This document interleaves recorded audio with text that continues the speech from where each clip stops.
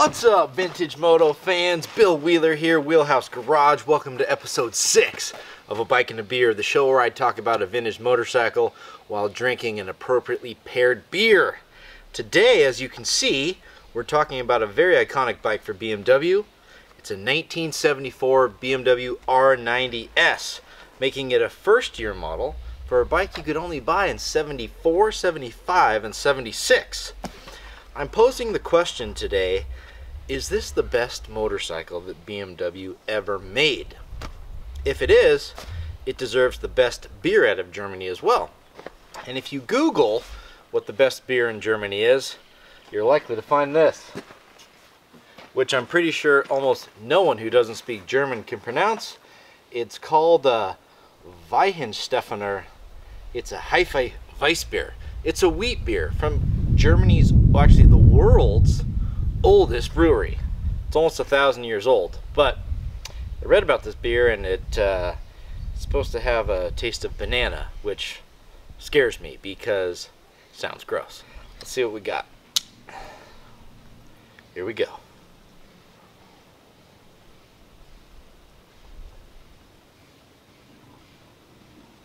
I can taste the banana. Okay, a lot of banana. This is their best. I'm gonna drink it anyway. I'm gonna drink it. Why banana?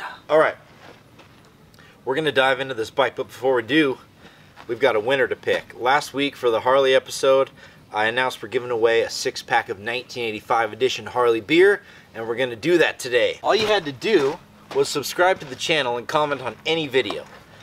So I compiled a list of all those names, put them in a jar, and we're gonna pick the winner right now. The winner, the 1985 Harley beer is Weems Motor Co. Jared Weems. That's awesome. Thank you so much for your support, man. I'm going to be sending you a 6-pack of Harley beer, and glad to do it. Thank you so much.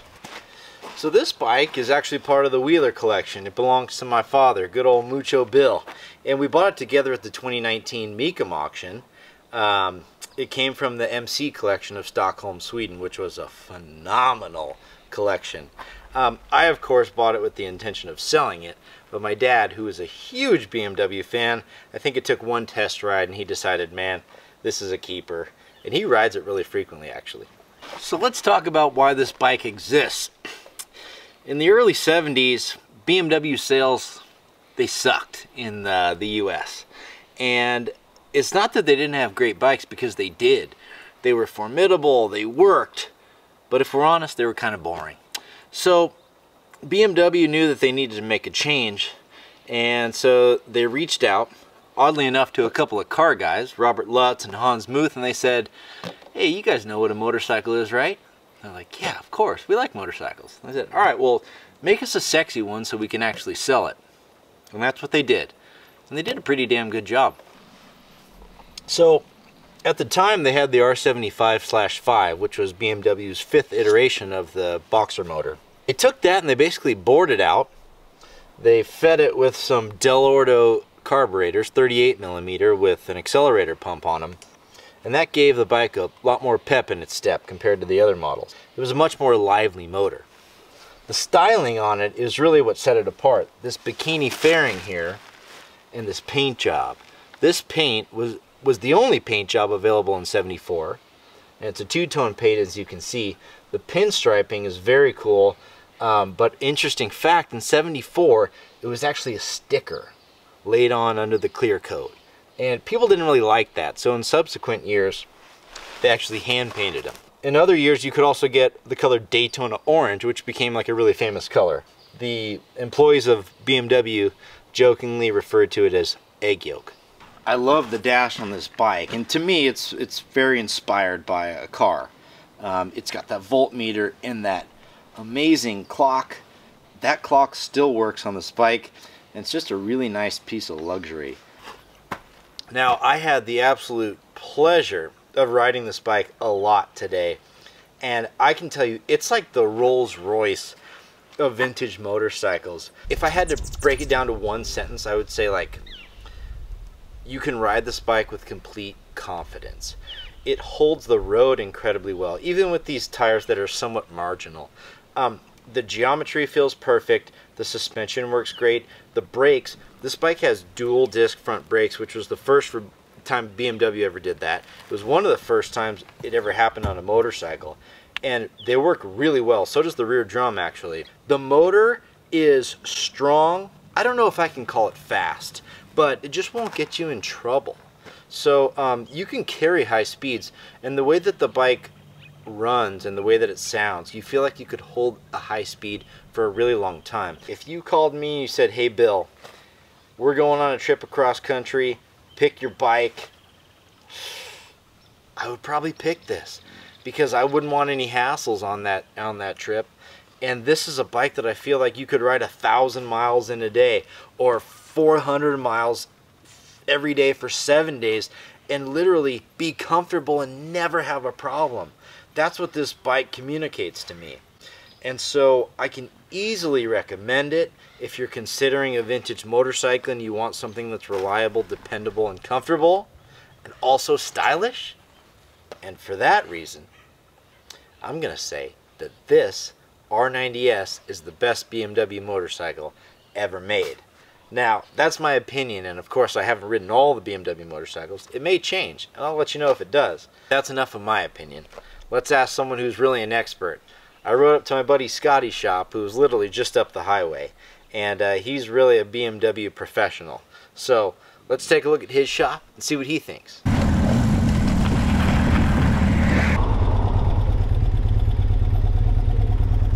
All right, so we are at Scottie's workshop here with Scottie. Greetings, everybody. Hey, and this is the real expert on BMWs. So, Scottie, tell us a little bit about what you do here and how you got started.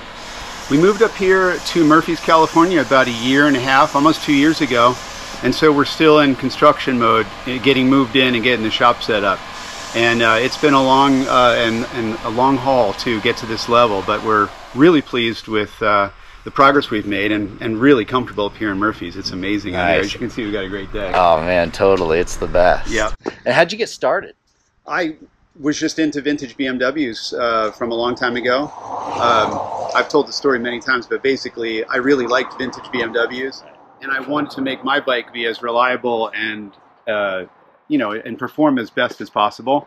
So I started working on it, and through, I think it was through the internet, I found about this group of guys that were getting together in Redwood City, and they liked old BMWs also.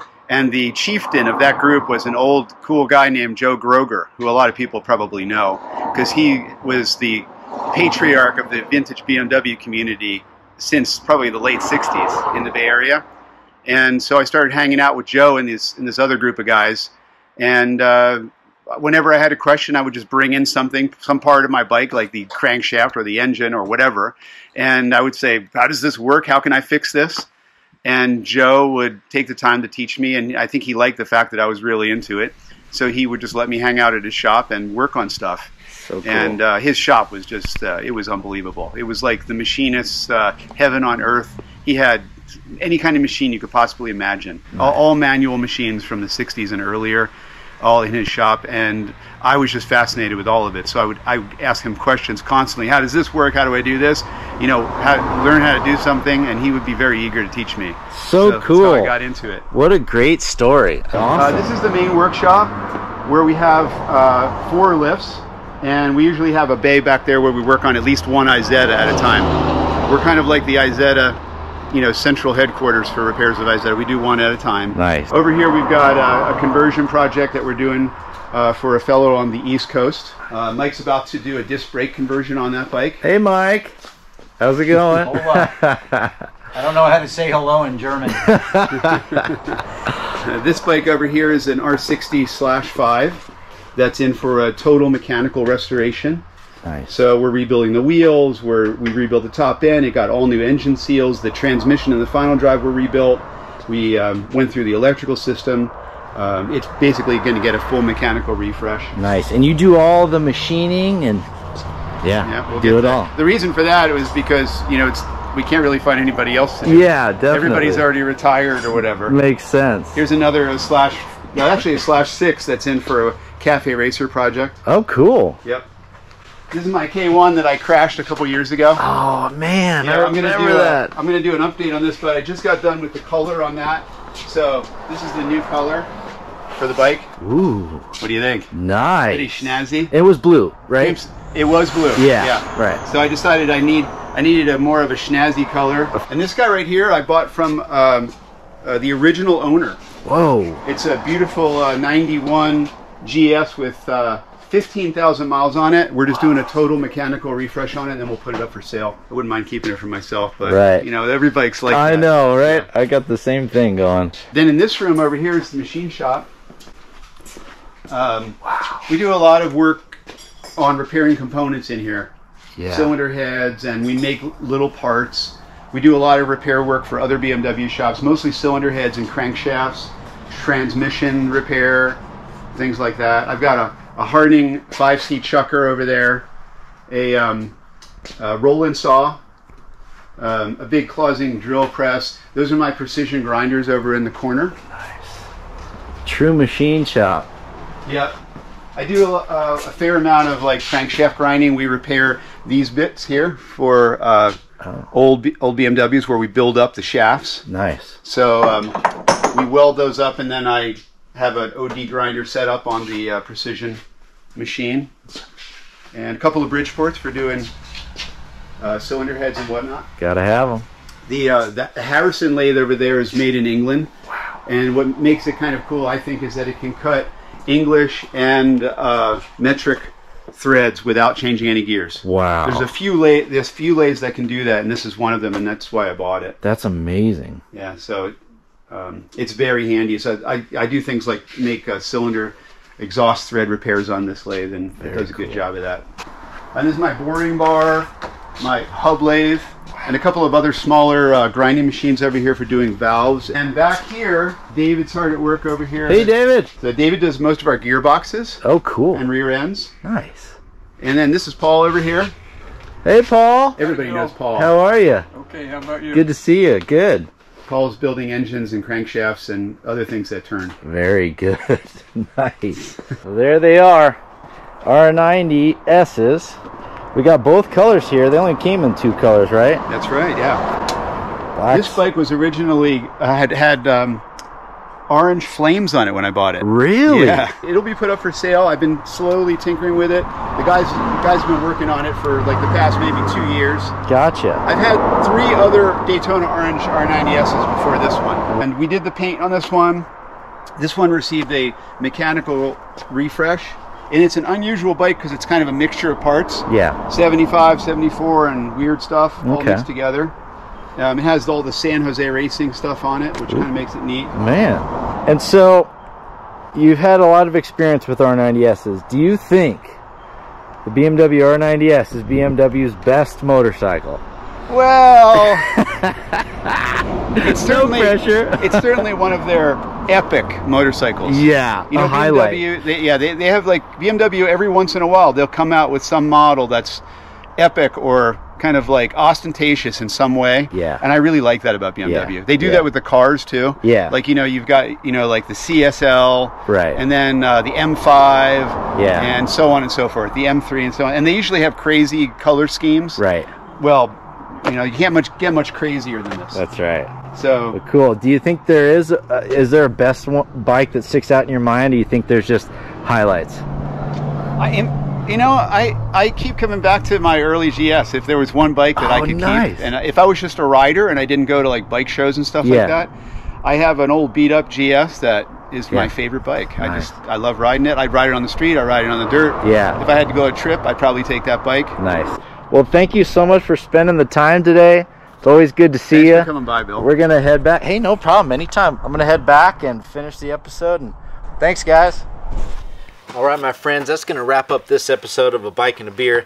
Hope you enjoyed it. Hope you enjoyed the bike. We're going to be back next week with a totally new bike, a totally new beer to do it all again. But until then, bottoms up.